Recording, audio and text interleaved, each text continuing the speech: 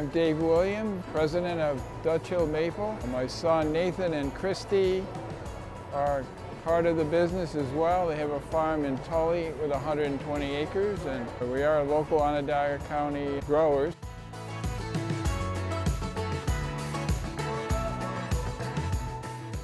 In high school, actually, started. I was a senior and was an ag class FFA in Tully. The person that was head of the FFA teacher there in the course that I was taking, they actually had a sugar bush in Lafayette, New York, which I went over and helped them occasionally empty the sap buckets. At that time they were using sap buckets.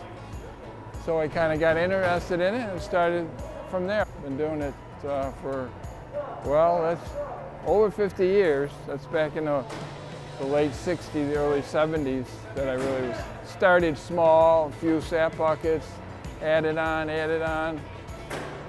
My parents have some land there in Tully where I grew up, and still there.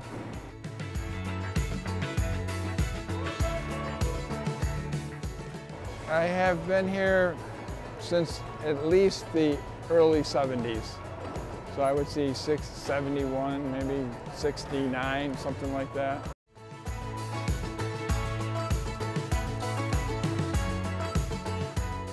Well, corn syrup is what they make the imitation syrup out of, basically. And real maple syrup is from 45 gallons of sap from a maple tree, and that's usually what it takes to make a gallon of pure maple syrup. We harvest the sap in March, sometimes late February, and it carries on to early April, depending on the season, the spring, how it breaks.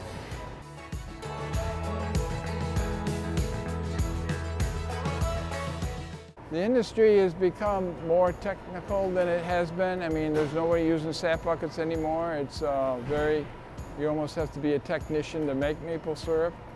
And a large scale like we do. We have over 77,500 taps that we tap. So my son has really been great with the new technology, gets online and learns more stuff.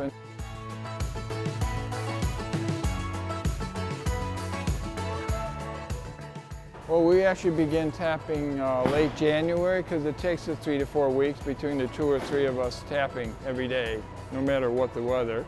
It's all a tubing system on a vacuum pump that helps to draw the sap down the hill to a gathering tank.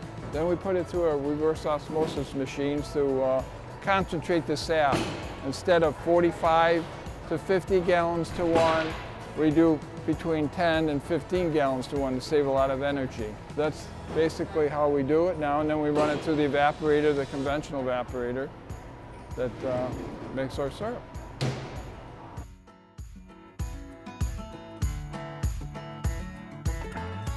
You know, there's antioxidants in maple syrup. I mean, there's certain minerals that are good for you, so the calories are much lower than some other sweeteners. It's a beneficial thing. It's a comfort food, so especially in these kind of tricky times, this is a great thing to have pancakes with the kids.